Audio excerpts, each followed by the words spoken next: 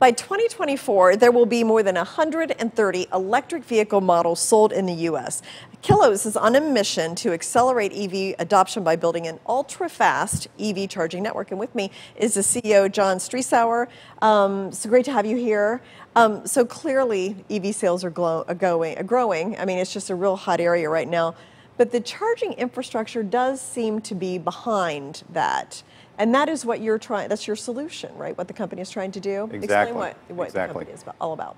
Well, so EV adoption is part of it, but satisfaction of mainstream EV users is really what we're looking at, because that's what's going to help to really move everything forward fast. And EV buyers are really interested. I mean, you can see all the sales numbers are going through the roof. People really want them. There's more demand for EVs than EVs are available.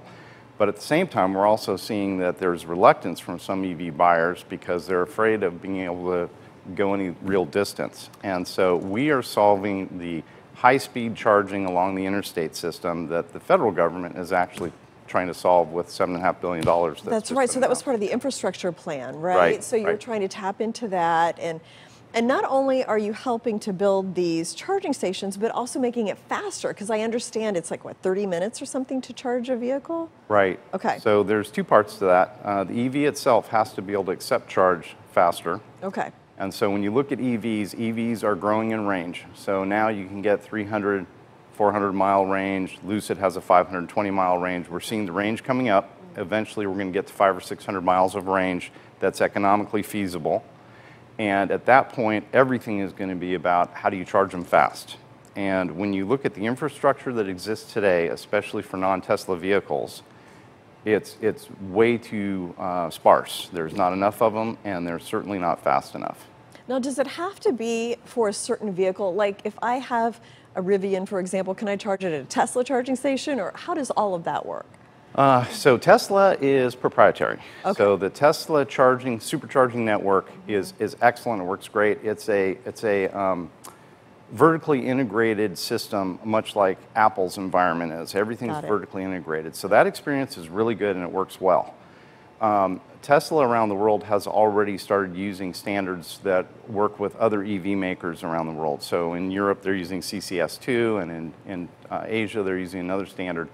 In the US, Tesla is just now starting to add CCS1, which is the North American DC fast charging standard that EVs will use for long distance. But today there's two different kinds of plugs that work, and CCS1 is the one that eventually will dominate. So that will be the one that will be kind of universal, so to speak? It will be universal until it's replaced with a higher speed charging standard and eventually wireless. Okay. So that's where this is going to go. And is that what you're looking at doing? Absolutely. Wireless and all that? Yeah. Okay. So we are really pushing the boundary on charging speed on CCS1 today with a plan to get to megawatt, megawatt and a half or beyond charging, which is substantially beyond anything that exists today. And then eventually taking that to wireless as well. How long would it take then, do you foresee, charging a vehicle wirelessly?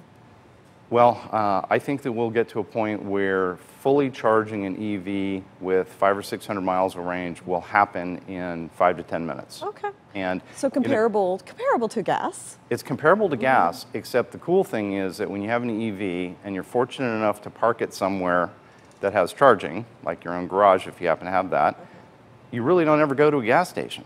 So when you become an EV owner, one of the things you find out is, this is really cool, I never go to the gas station, so I never spend any time doing that. Okay. It's only when you're on a road trip somewhere where you're going to need fast charging.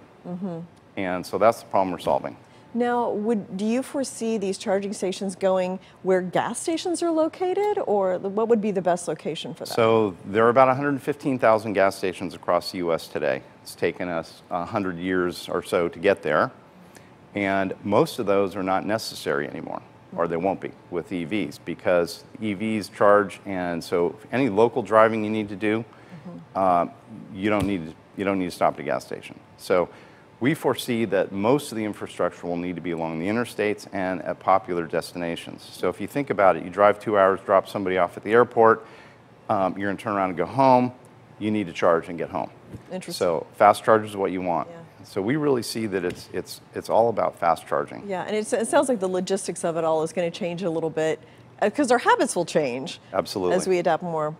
Now, there's also an issue with reserving time, right? Do you have to reserve time at a charging station, or can you always find a spot? Well, that's a great question. So I've been driving Teslas for 10 years, and when I first started, everyone would come up and say, "What is that?" And now it's gotten to the point where if you go to a Tesla supercharger station, there's lots of Teslas there. Yeah. So the charging times have gotten longer, and the availability of a plug has gotten to be less deterministic. Okay.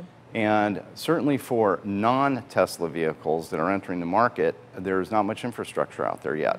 They are. I mean, all of the new electric cars are just really stunning. So thank you so much, John, for coming in. All right. Thank you. I appreciate it.